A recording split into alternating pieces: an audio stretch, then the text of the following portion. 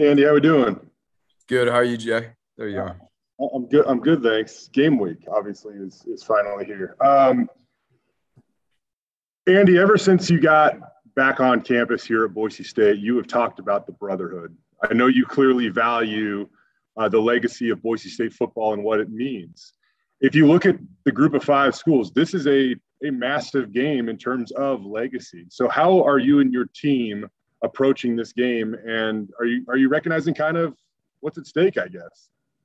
You know what, for us, I mean, the consistency of how we operate every day is the most important thing. And naturally, all those things, whatever the magnitude of a game or, whatever that scale looks like, the things that how consistent we are every single day and handling our preparation as we go into each and every mission this year together, and how we work together and how we align our self-interest, whether it be coaches, players, staff members, whoever that is, with the greater good of the brotherhood is the most important thing. And that's when the brotherhood becomes strong. That's when we prepare ourselves, to put ourselves in the best situations when we go on a stage like this. You've now been with your team for almost 9 months. You guys have been practicing for almost a month now. On a scale of 1 to 10, how prepared are you guys to go down to Central Florida and try to get a win?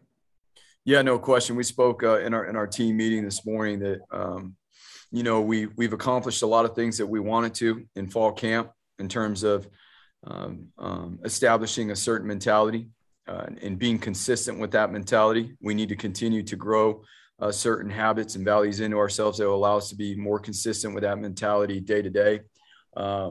We've been able to establish some depth in certain areas. We're coming out of spring ball, we necessarily didn't. And we've been able to have a bonus week in prep for our first opponent, and not only prep for them, but also continue to build on some things coming out of fall camp that we needed to continue to work on in terms of getting good work. And we'll continue to do so as we work forward. And that being said, we're extremely excited about where we're at going into, the real first week of practice for our opponent.